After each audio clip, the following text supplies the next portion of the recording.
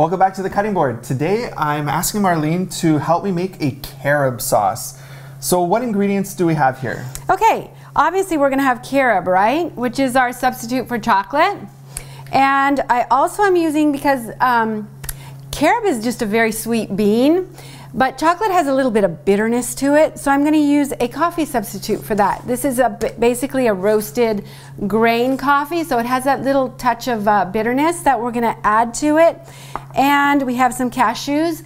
One thing I want to remind our viewers is that whenever you use cashews, wash them. Wash them in hot water, kind of mix them up, and then they're ready to use. What's the reason for that? Just because they're harvested in a lot of countries where the standards of cleanliness, hygiene are not quite, you want to make sure they're washed. You want to make sure it's, yeah.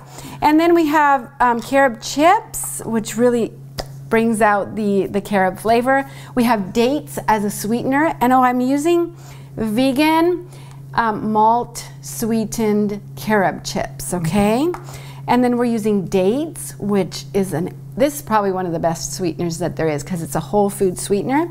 And then we have another one of nature's excellent sweeteners, and that is honey. It's honey. Okay?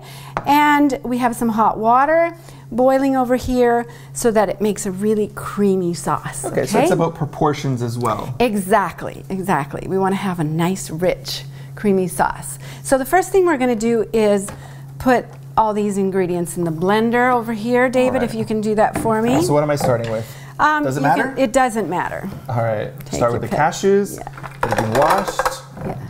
We've got the dates. I'm gonna get those in there.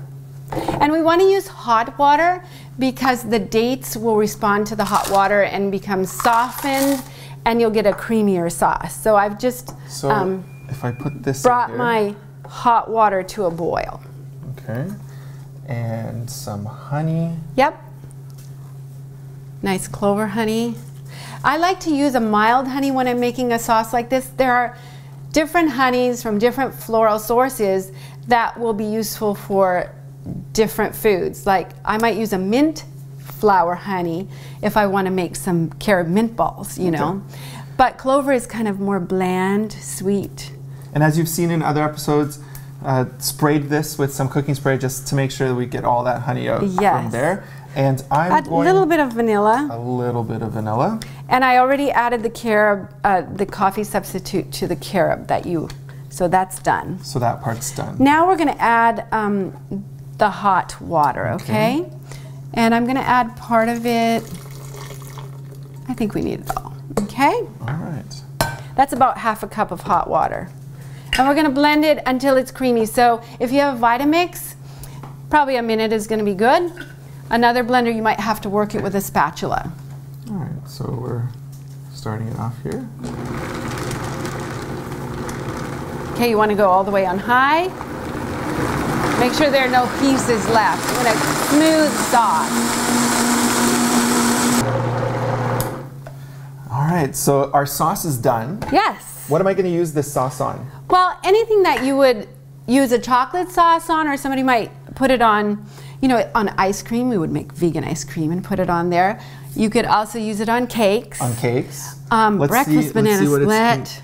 Breakfast banana split. We haven't made that here, but we will someday. We'll make it on the cutting board. All right. And you can even put it on crepes. On crepes. So it's got the right color that you're looking for, that chocolate thing, but why aren't we actually using chocolate? Well, chocolate is marketed as a health food now because of the high antioxidant content, right? But when I look at health food, I'm not only looking at one part, like antioxidants, so I'm going to go for it. There are a lot of foods with antioxidants in it that not necessarily every component of that food is healthy, and chocolate is one of those. Chocolate and marijuana are two foods that contain cannabinoids. Very addictive. Have you ever met somebody that's a chocolate addict? Sure, of course. Yes, okay, now you know why. I don't like putting opiates in my body. And so, just like for the past 100 years probably, health food people have always used carob instead of chocolate. I stick with that. It is really sweet. You can use it in all those recipes that we were talking about.